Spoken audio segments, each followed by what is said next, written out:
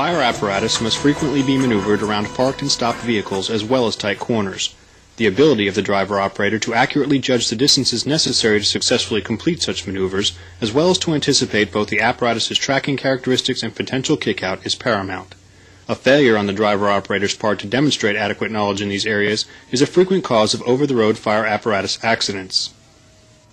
To effectively develop a driver-operator candidate's awareness of the turning, tracking, and kickout characteristics of their apparatus, and to reinforce the principles of frequent mirror usage, fender judgment, and attentiveness to vehicle tracking, NFPA 1002 specifies a serpentine course exercise that every candidate should be able to successfully perform before being authorized to drive the apparatus. Driver-operator Skill 4, Maneuvering Around Roadway Obstructions, is a TCFP skill that simulates maneuvering around parked and stopped vehicles in tight corners and assesses the candidate's ability to steer the apparatus in close limits without stopping. The course or path of travel for this exercise is established by 3 cone markers, each spaced at specific intervals based upon the type of apparatus in which the candidate is performing the skill. The cones marking the course for engine apparatus are spaced 33 feet apart, the placement of which are indicated by solid yellow squares on the drill field. The cones marking the course for aerial apparatus are spaced 38 feet apart, the placement of which are indicated by solid white squares. The yellow and white centermost square serves as a cone marker for both dimensions of the course. An 8-foot yellow starting line has been placed 38 feet from the nearest cone in the course. Apparatus will position at this line to begin the test. What follows is a demonstration of the performance standards of driver-operator skill number 4, Maneuvering Around Roadway Obstructions. The objective of this performance standard is for the candidate to maneuver around simulated roadway obstructions while moving both forward and in reverse.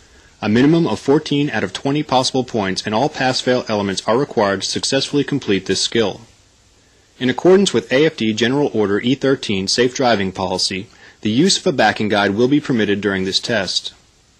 A 360-degree visual inspection around the apparatus should be conducted before entering the apparatus.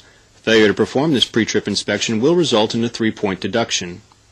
The candidate should then enter the apparatus using available steps and handrails to lift themselves into the cab. The use of the steering wheel for this purpose will result in a 1-point deduction. All mirrors should then be checked and adjusted for proper positioning. Failure on the candidate's part to verify appropriate mirror setting will result in a 2-point deduction. Prior to moving the apparatus, the candidate must engage all available passenger restraint devices and ensure that no other personnel inside the apparatus are in a standing position. Moving the apparatus prior to addressing these 2 safety elements will result in the candidate's immediate failure. Once the candidate has verbalized to the examiner that all pre-trip tasks and checks have been completed, they may begin the driving portion of the skill assessment by moving the apparatus along the left side of the markers in a straight line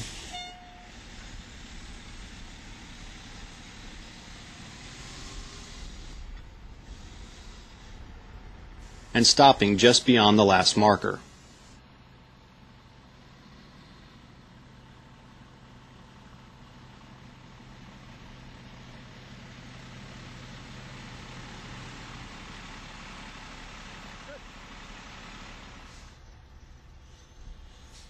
The candidate should then begin the exercise backing the apparatus between the markers by passing to the left of the first marker,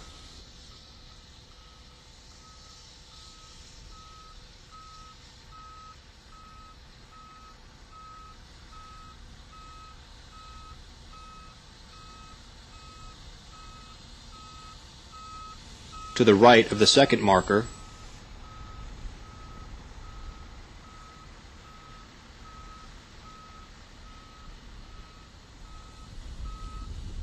and to the left of the third marker. The apparatus should then be back to its initial position at the starting line and stopped.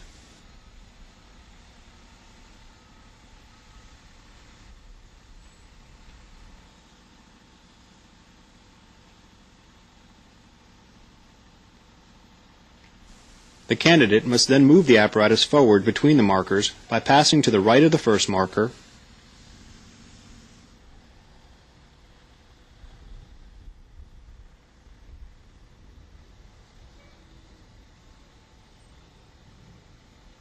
to the left of the second marker,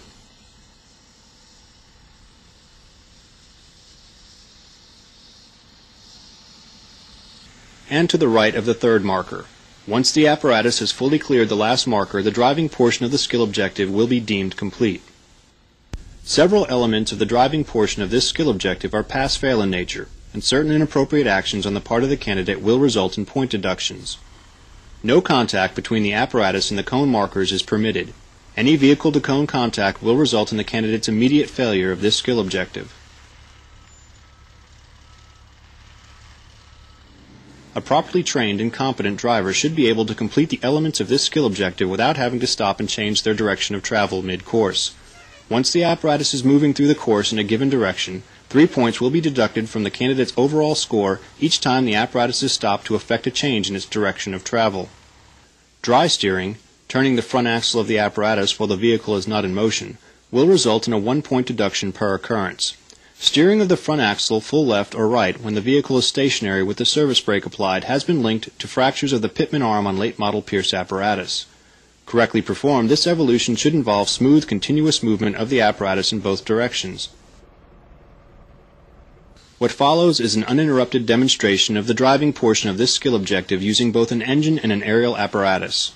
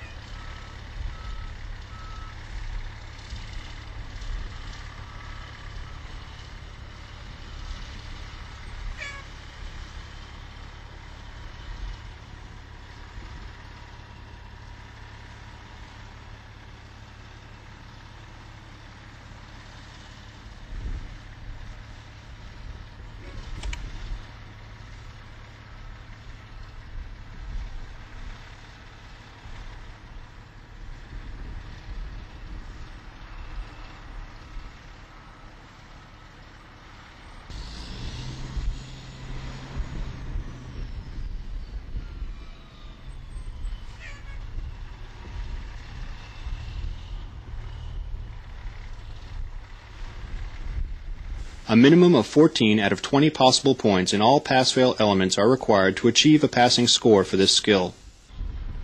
This concludes this tutorial of Driver-Operator Skill 4, Maneuvering Around Roadway Obstructions. For detailed recommendations on techniques to develop the proficiencies tested in this performance skill objective, refer to the document entitled Driving Course Teaching Points included in the Module 3 resources for this course.